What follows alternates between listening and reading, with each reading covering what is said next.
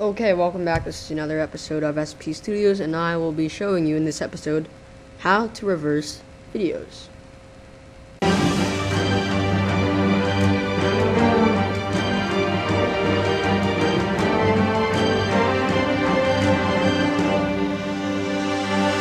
Okay, so in this episode, I will show you a detailed tutorial on how to reverse videos in Sony Vegas Pro 8. And note, this will also work in 7, 6, and 5. So let's get started. So I have a video here, which is my intro video. Let's play that.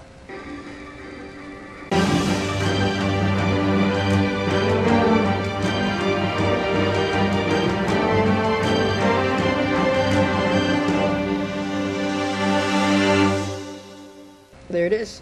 So what happens if I want to reverse this? Well, easy. Just drag that video from Project Media into the timeline.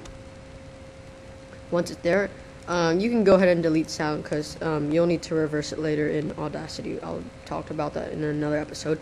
So now we have this video, and you can play it backwards if you move the cursor backwards, and yeah, but you can also move it forward and backwards. So what you have to do is right click on it and hit reverse. Very easy, right?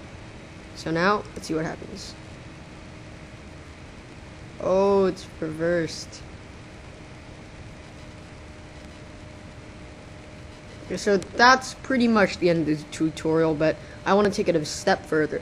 What happens if we want to slow down the speed of it? So let's say you have a video of a bottle dropping down from a table, but you want that bottle to come back up at the table, so you reverse it, right? But what if you want it to make it go slower, the bottle to go slower, so the people can see the bottle floating up and onto the table?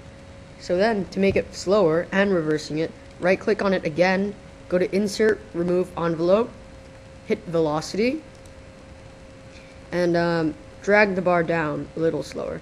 And note that since the video is slower, the video will be longer.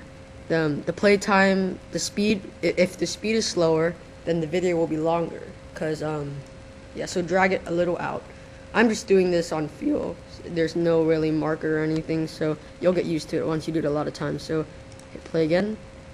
Now it'll probably take a while. So it's slower now, playing at a slower speed. I don't know if you can see this well.